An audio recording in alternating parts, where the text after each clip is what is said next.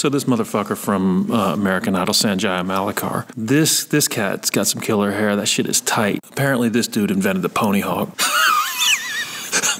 A Mohawk ponytail hybrid is genius, man. Shit is genius. Art History 101, so it's 1912, right? Duchamp gets his freak on, tunes up his formal chops, and busts out Nude Descending a Staircase #2, right? But this dude still feels hollow inside. He's got cats on his left, like Picasso doing violin and grapes. Look, everybody knows in 1912 Picasso was not fucking around. You're gonna step to that, you're gonna get your dome peeled quick. Everyone around him is a stone-cold assassin with a paintbrush. He sees that shit as facile. See, I'm thinking that shit's bumming him out, yo. Now, by all accounts, Duchamp is a mad brainiac, right? So he goes back to the lab and homie grinds hard on the thinking tip because he's mad smart and wants to use some asymmetrical warfare type shit to win the art game, right? He thinks it through good, and then that shit strikes him like a bolt of lightning. See, it's just like in that movie Wargames with Matthew Broderick, but he can't know that. Duchamp can't know that shit because it's 1912 and Matthew Broderick hasn't been born. There ain't no nuclear weapons and supercomputers yet. But still, the way I figure it, it's exactly like the denouement of that movie Wargames. It hasn't learned. Is there any way to make it play itself? Yes, number of players 0.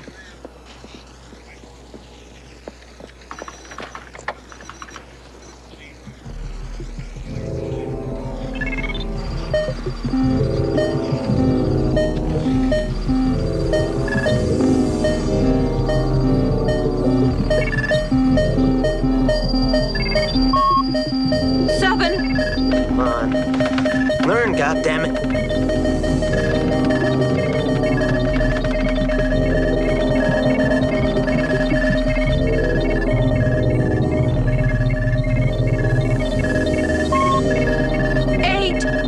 Must be caught in the loop, storing more and more power from the rest of the system. 9 numbers. 10,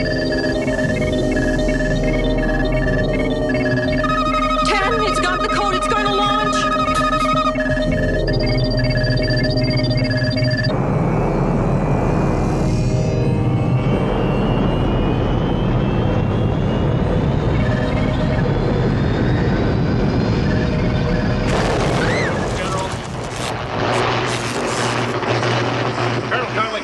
Get me a launch status report.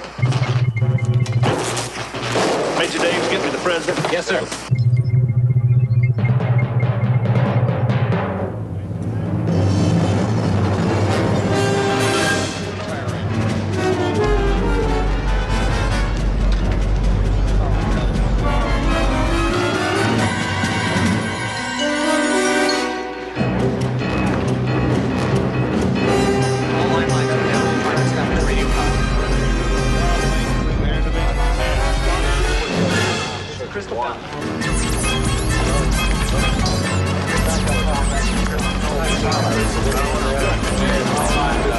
What's it doing? It's learning.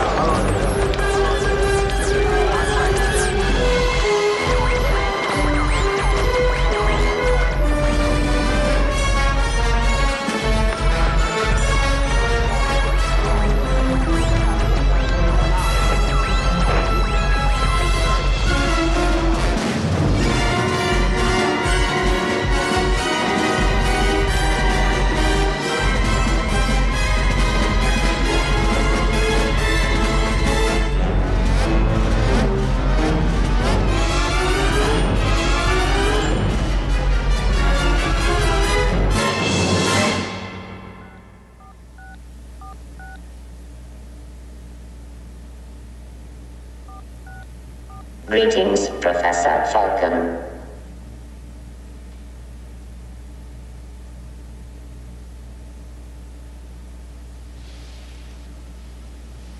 Hello, Joshua. Strange game. The only winning move is not to play. They both run simulation after simulation trying to outfox the enemy in Wargames. It's the doctrine of mutually assured destruction for Duchamp. It's the legacy of Michelangelo, Titian, Picasso, and all the other artists he sees as nothing more than brush monkeys. It's brilliant, man. It's brilliant. Both Joshua and the supercomputer arrive at the same conclusion. After mercilessly grinding through simulation after simulation, he finally draws a conclusion, and in his synthetic voice, he declares a strange game. The only winning move is not to play. And see, Duchamp, just like Joshua, realizes he's got some weapons, he's got an arsenal, man. Look, he's got some chops with the brush, but he can't fuck with Picasso or Michelangelo or Titian or Tintoretto. And because Duchamp was a fucking baller, he says, fuck that shit, and repositions art around the conceptual and away from this technical arms race through his Readymades, and he goes on some asymmetrical warfare type shit to win the art game. Marcel throws some urinals and some old bike parts into an exhibition, and in this simple move, he disrupts centuries of thinking about what the artist's role and what the nature of the art object is. Look, this shit was straight badass. By throwing some old bike parts in a urinal in an exhibition, he straight sunned Picasso. Sup, son? See, fact is, Holmes straight sunned Picasso and his toady Brock and centuries of technicians with this one simple move. Checkmate. Checkmate, son. So by my math, this along with some other crap gives us 105 years of the primacy of the conceptual in art. Well, we ain't in Kansas anymore, son. And it ain't 1912, it's fucking 2017, and we live in the future. And I'm gonna tell you now about Duchamp's bitter harvest. I'm gonna tell you what he has wrought and how we need to recoil, how we need to reclaim that shit. See, here's where we loop back to the beginning of our story, to Sanjaya Malakar. See, that shit got tired because the Confederacy of Dunces took the ball and run with it. It's time the pendulum swung back, kid. Fuck, dog. Spend 5 minutes in any graduate art program on planet Earth, gallery, museum, or contemporary art collection, then you'll see more motherfucking Deskilled objects than you can shake a stick at, Holmes. What's this mean? Well, our man Benjamin Buchloh defines de-skilling as the persistent effort to eliminate artisanal competence and other forms of manual virtuosity from the horizon of both artist competence and aesthetic valuation. In simple English, this means people painting like shit and shamelessly making terrible objects, yo. Fools are making straight garbage trying to play that shit off as conceptual because they don't have the skill and they have no discipline.